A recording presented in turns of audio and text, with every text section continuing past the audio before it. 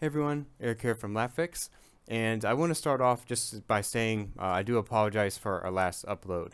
If you're a follower of the channel, or if you're the notification squad, or if you subscribe and see all of our videos, you might have actually caught our last video that actually come up about Windows 11 S mode, and before you actually buy a laptop, and what to really know about looking forward to this S mode and really what it is. I did a great job at least explaining what it is and how it does affect a consumer, but I didn't show you guys the right way, and I gave some misinformation about how to get out of this Windows 11 S mode. I'm going to go ahead and at least run this clip about the Windows 11 S mode, a little bit more details on it when you buy a laptop, and then I'll go ahead and explain a little bit after that.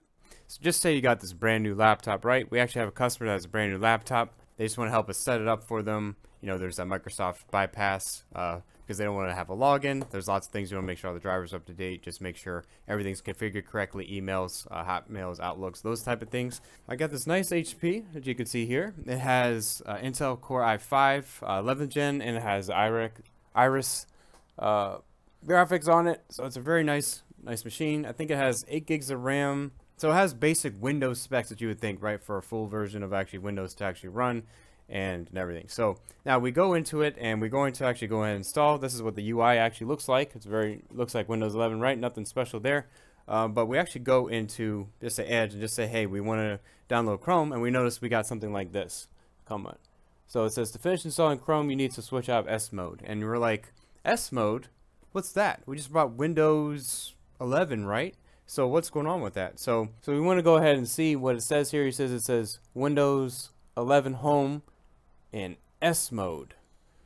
So for S mode, you're like, oh man, what is S mode? What's that? Didn't I buy Windows? Now, what is S mode in Windows, and what exactly is that? Well, it's not necessarily a bad thing. It can be a good thing in certain ways, especially if you have kids at home, or if you have people who aren't super tech savvy, they want to have a more secure environment. If you actually check to see what it says here, okay, and it says right here what S mode actually is. It says allows verified Microsoft Store apps for security, speed, and simplicity. To install apps that aren't verified by Microsoft Store and to get Windows upgrades, go to the store, exit S mode, and this change is actually permanent.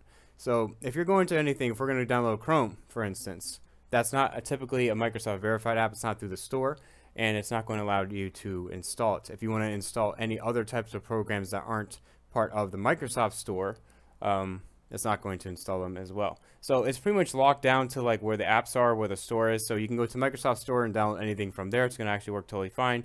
Office will work totally fine too. There's lots of apps you can still install. There is Spotify, there's WhatsApp. You can go ahead and check the Windows Store. I don't know why it's loading now for no reason. Oh, I clicked Spotify. Okay. But you can go lots of different ones. There's Netflix, iTunes, here's iCloud, TikTok if you want to do that too. There's lots of apps actually installed on the Windows Store, and this will actually be fine. It's more of a secure environment. It's very similar kind of to what Apple does in their own way. It's similar to what Apple does, but what Apple actually will do is they want you to install everything through the App Store, and any type of verified apps that they do notice are totally fine through like the web browser. Sometimes if it's something outside of it, if you're doing some open source things or stuff that's not verified, it'll just say you have to go to security settings and change it in the security settings to allow stuff to be downloaded outside of the actual App Store itself or outside of the verified apps, because you would have to confirm that. Okay, so you guys know what a Windows 11 S mode is, and now you just want to say, okay, I can leave it in that mode, or I want to get out of it. Now to switch on it to upgrade for it, there isn't something that you really have to do that's that extensive. You don't have to pay or anything, and that's kind of what I was leading towards, that you would have to pay to upgrade to get out of it. Now that was misinformation. I really do apologize. I should have definitely done a little bit more homework then for it. I did look it up actually. I'm going to show you guys here what exactly it says. I'm going to go to one of the Microsoft forums for it. I'm going to show you guys right now. So now switching out of S mode. If you want to get out of S mode, there's a way you can do it. You can have Windows 10 or you can do Windows 11. And now this usually comes in Windows 11 for the Home Edition. And the one I showed even in the video too, the one I actually showed in the clip that you just watched, it does have Windows 11 Home with S mode.